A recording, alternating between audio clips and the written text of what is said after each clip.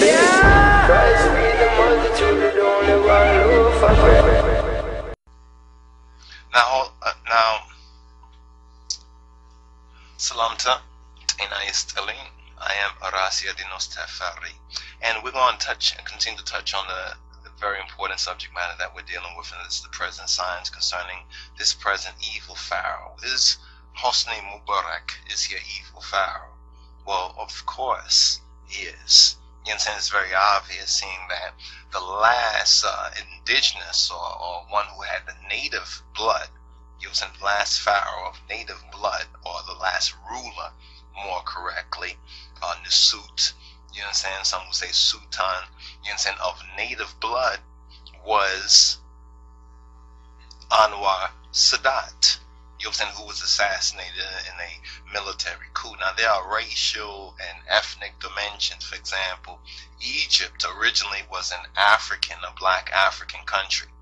We know this from the monuments, we know this from the history, we know this from the evidence. You understand? But it has become, in the present time, it's become an Arab, you understand, an Arab, and even one can say a majority Muslim or Mohammedan, you understand, Sabian moon cult, we can say nation, you understand, today. So we're looking at the modern Egypt, yet it's still within the context of the ancient mythos. So they cannot escape. They cannot escape the fact of the ancient mythos. And this is what we've been studying in our sabbatical studies concerning the Ethiopic Exodus. And now we're in the 6th sabbatical week of the Ethiopic Exodus studies. We're at the 18th sabbatical studies and readings, which is called a Mishpatim, which in the Hebrew means judgments, the judgments. So we're seeing certain judgments.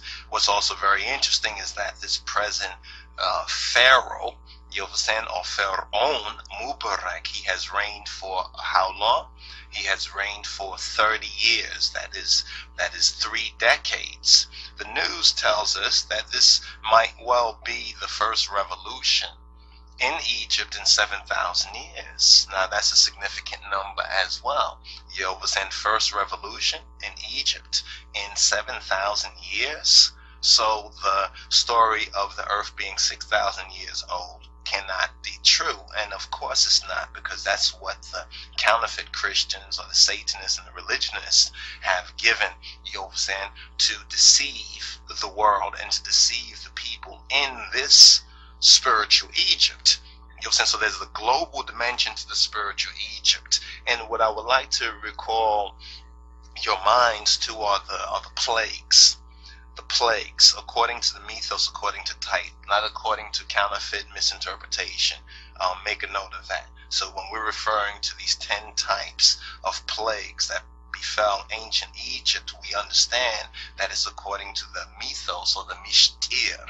But there's a manifestation of this, because prophecy is not to interpret history, but it's actually to change history according to the interpretation and the manifestation, according to the faith, you understand, that's not dead, not the dead faith, but the living, you understand, the living faith. That means acting, you understand, acting in concert and in tune with one's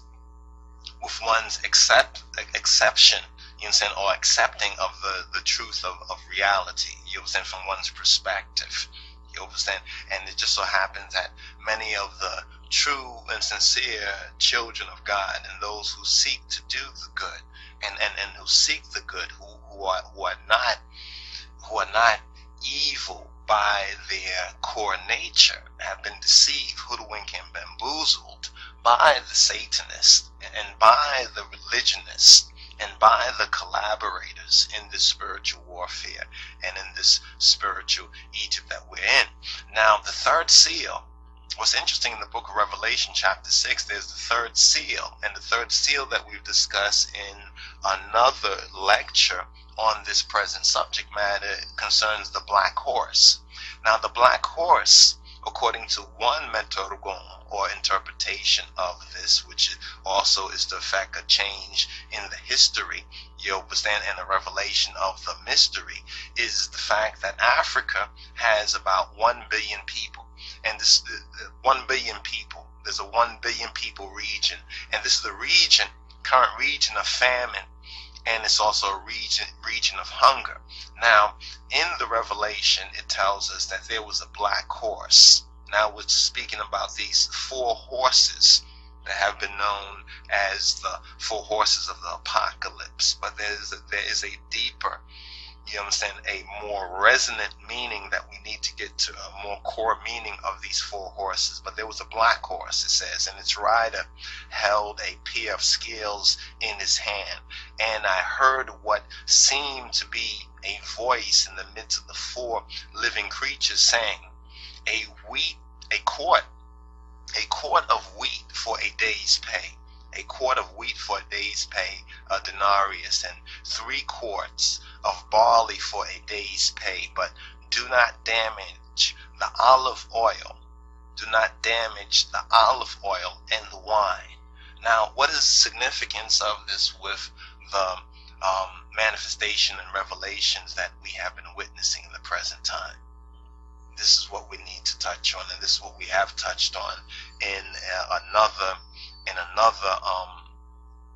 lecture, and that other lecture is named, just to bring that up, so hopefully when it's out there, this the lecture on Rahab, Egypt, global famine, and the 3rd seal of Revelation. We go into that in a little more detail right there, but this is significant when we ask the question, is Mubarak the evil Pharaoh of the Exodus? Is this a point and a time for a spiritual exodus from the spiritual Egypt? And is Mubarak a mundane or a worldly type of a symbol, you understand, of the mythos in the present time?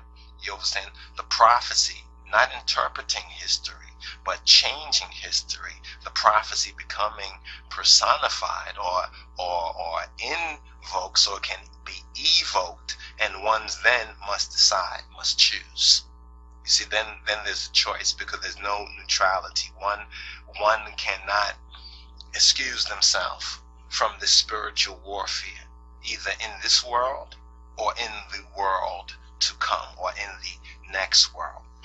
So there's much more to come, my brothers and sisters. Let's watch and pray, and let's walk his way in spirit and in truth. Salam laku alaikum. Mislam and Fesika. Shalom. And when the Lamb opened the 7th seal, silence covered the sky.